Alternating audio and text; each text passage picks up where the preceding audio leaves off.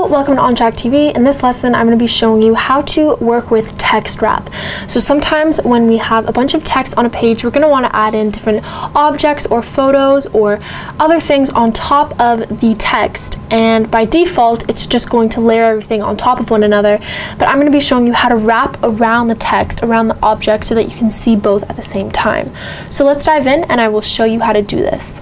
We have a document open here and I have my first block of text and my second block of text, and they are pathed together.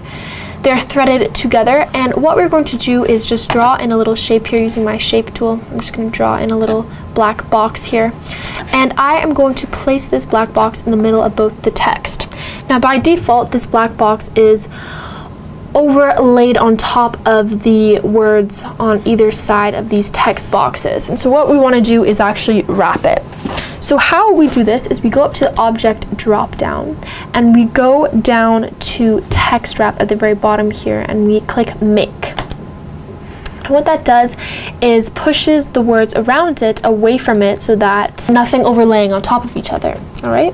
Now we do have some options. If we click on object again and go down to text wrap, and this time we click on text wrap options, a little dialect box will open up which will allow us to change the offset. And the bigger we make the offset, the more space around the text there will be.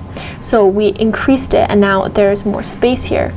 If we go back to text wrap options, I'm going to just check off this preview option so we can see the changes we're making as we do it. But if I make it smaller, the text gets closer, and the bigger I make it, the text will get farther and farther away from it, just like so. When I'm happy with it, I'm just going to click OK. And now we can move this object anywhere on the page and the text will wrap around it for 14 whatever offset away from it.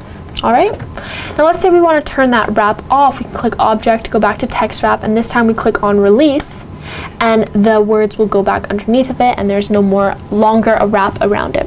So that is how we're going to incorporate the text wrap into our documents. Thank you so much for tuning into this lesson, and I will see you in the next one.